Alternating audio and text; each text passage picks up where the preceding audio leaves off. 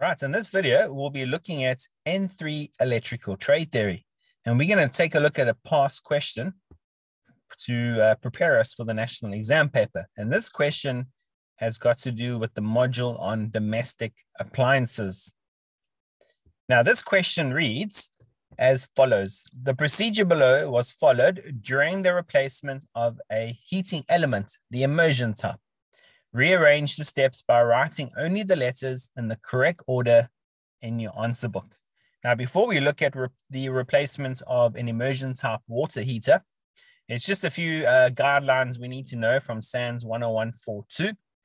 First of all, the circuit breaker for the geyser inside the distribution box will be rated and it will be labeled for a geyser. For a single phase circuit, there will be a live coming in and a neutral going out. And then we will have an isolator within hand's reach of the geyser. Now, according to SANS 10142, the first rule that we're going to be looking at is that there must be an isolator within 1 meter of hand's reach of the heater. The hot and cold water pipes must also be bonded for earthing reasons. Now, for a single phase geyser, the live wire is brown. Pre-2004, it was red. The neutral wire is blue, and pre-2004, it was black. And the earth wire is green and yellow. For a sub-circuit geyser, the circuit breaker, depending on the kilowatt rating of the geyser, it is usually rated at 20 amps and the conductor size of 2.5 millimeters square for the cross-sectional area. So let's go ahead and look at the steps of replacing a heating element.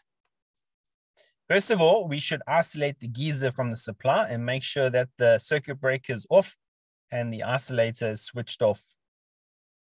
Close the mains water supply to make sure that we don't waste any water.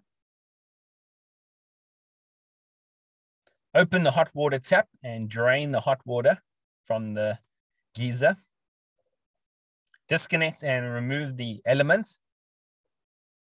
Replace with a new element and gasket. And restore the main water supply once you've fitted the element. And once you've restored the water supply, you can go ahead and restore the main electrical supply. All right, that's just the basic question for domestic appliances for N3 electrical trade theory.